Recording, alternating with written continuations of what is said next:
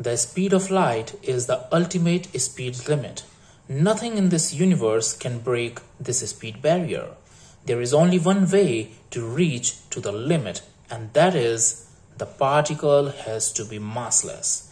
Our universe seems to be programmed like a computer program that only allows certain set of input values. If we enter different values, the program crashes. In the same way, if we try to break the speed barrier by moving faster than the speed of light, the grand system of our universe gets crashed and weird things start to happen, like mass of objects becomes imaginary, time starts to move in the backward direction, which means you would die before you were born, or simply the effect precedes the cause.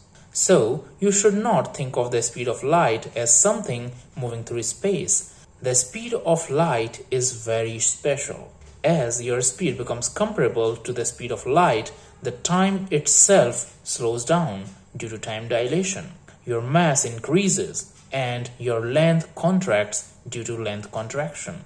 But as soon as you reach exactly at the speed of light, the flow of time completely stops. Your mass becomes infinite and your length in the direction of your travel becomes zero. So, if we could somehow reach to the speed of light, we would neither feel space nor time.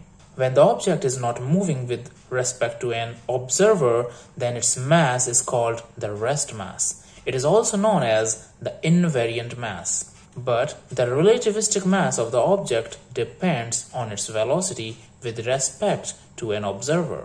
We also call it the moving mass. Now, the question arises, after all, why the mass of the object increases when it moves? And is the relativistic mass real or just an illusion? In this video, I will try to explain it. But first, you need to know what actually the mass is. Let me tell you that nothing in the universe that has mass can travel at the speed of light. To travel at the speed of light, the object or the particle must be massless. For example, photons, which are completely massless, travel at the speed of light. Even if the mass of any particle is millions of times smaller than the mass of an electron, it cannot achieve the speed of light, although it can go very close to the light speed. Because as the particle would approach the speed of light, it would be heavier and heavier, and at the speed of light, its mass would be infinite. So it would need infinite energy to accelerate, which is practically not possible. So any particle with non-zero mass cannot reach to the ultimate speed limit, the speed of light. We know the Einstein's famous mass-energy equivalence formula, E is equals to mc squared, where E is energy, m is mass, and c is the speed of light in a vacuum. So what does it mean? It actually means that mass and energy are not two different things. They are interconvertible. A tiny piece of mass can be converted into a huge amount of energy. Or in other words, we can say that an immense amount of energy is stored even in a single tiny particle. Now let's come back to our topic of discussion. Why increase in mass is observed when any object approaches the speed of light? We know that moving objects have energy associated with them, known as the kinetic energy. The kinetic energy increases with increase in the speed of the moving object. Hence, the total energy of the object is increased when it moves.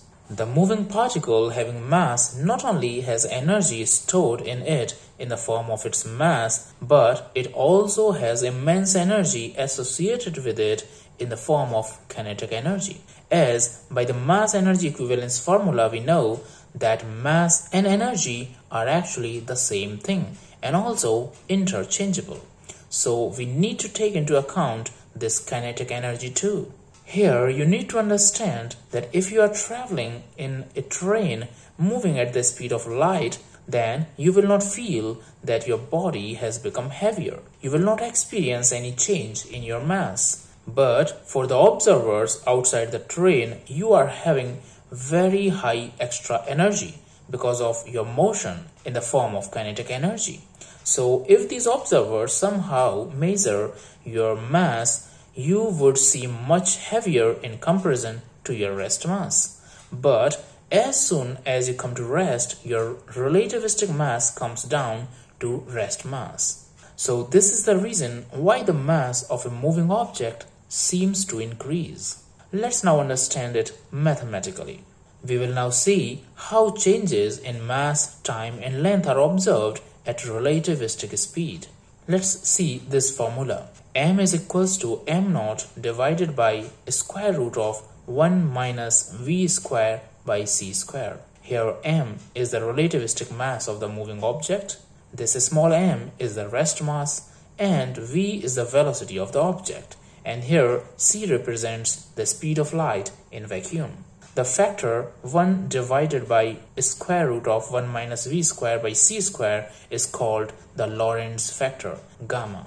By observing this formula, you can easily understand when the speed of the object is negligible in comparison to the speed of light, that is, v is less than c, then v square divided by c square becomes negligible, and relativistic mass is same to that of the rest mass. This is the reason why we observe no change in mass of the object when its speed is nothing in comparison to the speed of light. But when the object achieves the speed of light, that is at v equals to c, the relativistic mass of the object becomes infinite.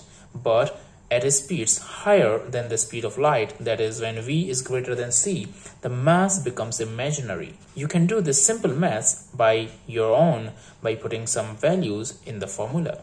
We know that the imaginary value of mass is not possible. So it is clear that it is not possible to achieve speeds higher than the speed of light.